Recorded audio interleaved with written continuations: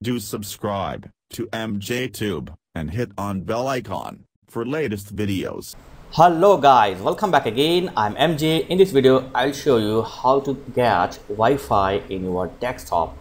Remember one thing, Wi-Fi is not a software, Wi-Fi is a hardware thing. So you need to buy this Wi-Fi adapter. So I have bought TP-Link 150 Wi-Fi adapter for my PC. So this will auto download and install driver in Windows 10. So you don't need to use any software for this. So simple thing is you need to connect this Wi-Fi adapter to your CPU. You will report like this, yeah,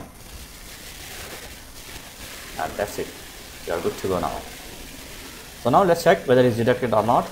So you can check it in your this PC. Just right click on this PC and then go to manage, and then click on device manager, network adapter. So here you can see my Wi-Fi adapter is detected. It's auto download and install the software. Within second it will download and install the software.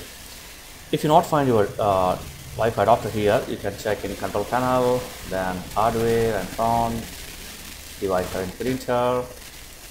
So here it will show your Wi-Fi adapter.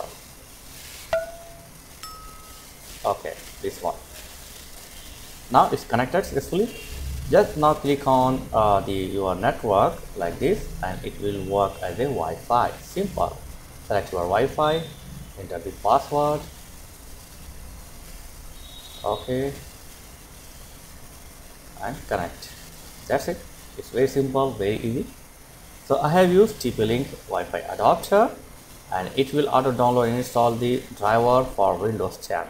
So it's a simple and easy way to get the Wi-Fi in your desktop PC. Thanks for watching guys. Catch you next video. Please like, share and subscribe. Thank you very much.